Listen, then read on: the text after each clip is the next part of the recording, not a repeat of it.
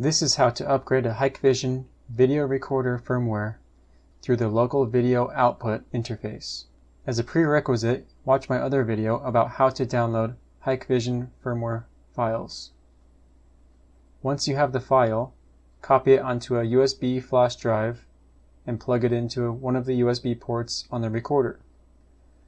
Then log into the recorder and go to the main menu as you see here. Before you upgrade the firmware, you can check the current firmware version under System Information. Now this is a software simulator of the local menu, so my firmware version does not show here, but you would see your version right here under Firmware Version. Right-click to go back, and now select Maintenance. This is where we will upgrade the firmware. Go to Upgrade, and when your USB drive with the firmware file is plugged in, you will see the files on your USB drive listed here. Simply select the digicap file for this device and click Upgrade. Once you click Upgrade, it will confirm with you that the NVR will reboot after upgrading, and you click OK. Then the DVR or NVR will update and reboot.